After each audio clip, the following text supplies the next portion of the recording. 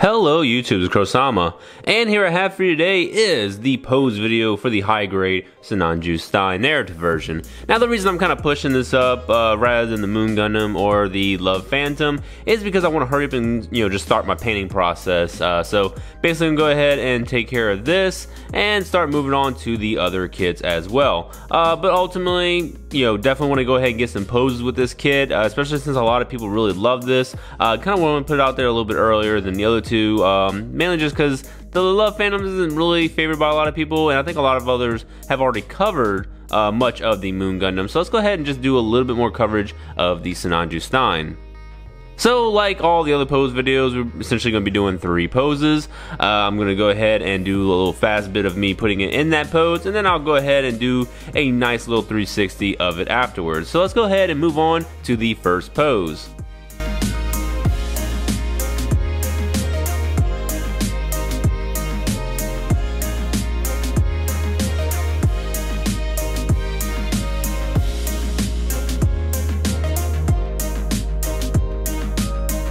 And here's the pose. So basically what I did is just kind of had a little dashing pose. I don't really do too many of these, basically without utilizing the weapon and a kind of attacking pose. So this one's just kind of like he's actually just kind of dashing through, maybe just going through maybe some asteroids, and that's why he has the shield up there just to kind of block some of them coming through. But ultimately, I just wanted something a little bit more simple for the first pose before I start moving into some of the ones that's going to utilize the main weapons. But I do like this, and you can definitely utilize the thrusters to your advantage, the ones on the backpack or the ones that are on the side of the legs. So if you want to go ahead and bend them backwards, or however you want to do it, you can definitely go ahead and pull off some nice little dashing poses with this. And if you have some of those figurized effect parts, it's really gonna make it stand out a little bit more, just if you have like the little wind ones or the thruster effects. So ultimately just try and use what you can to your best abilities, and I'm pretty sure you can definitely get some cool shots with those.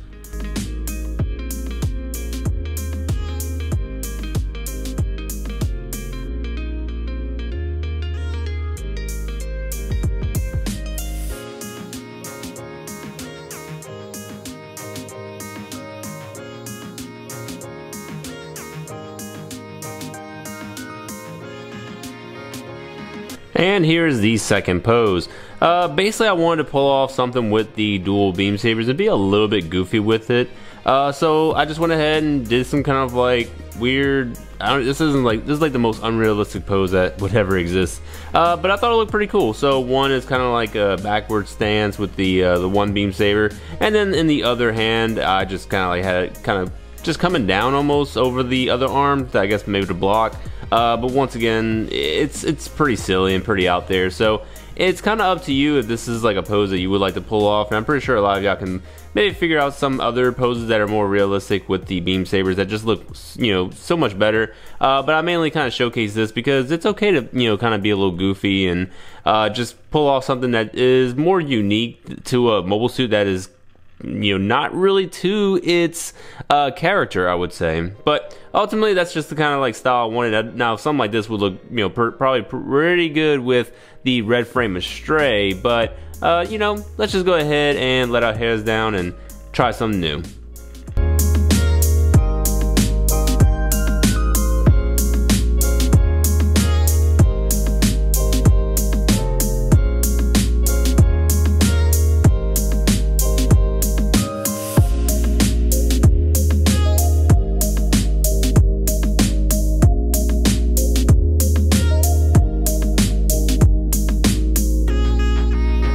And here's the third and final pose. So basically what I wanted to do is use that bazooka, and the way I utilized it is I just wanted to use the extra hand as a support mechanism for the overall beam rifle, because once you add in that bazooka part, it becomes extremely heavy, and the mobile suit, well, the kit itself cannot just hold it up without proper friction, because that ball joint in the wrist is just going to weaken and it's just going to bring the entire arm down. So with the other hand basically assisting, you can give it a pretty nice steady streamlined shot. So I went ahead and just utilized that and kind of twisted the body a little bit, angle the feet, and bam, now you have a nice little pose right here. But once again, it's all up to y'all. You know, yeah, I'm pretty sure y'all can definitely pull off some pretty nice poses on your own. But hopefully this, you know, series can actually help you out. Maybe give you a couple pointers here and there when it comes to posing, and maybe kind of give you some fresh ideas. Or if you want to just go ahead and carbon copy one of these, you're definitely more than welcome to, and I hope it looks pretty good on your shelf. But other than that, I definitely appreciate all of you. I appreciate y'all watching this video. Just stay tuned for more reviews and more pose videos in the future. I do have a lot lined up, so I'm gonna go ahead and try to get to all of them in a timely manner, essentially. But thank y'all for watching once again, and I'll be seeing y'all in the next video. Bye bye.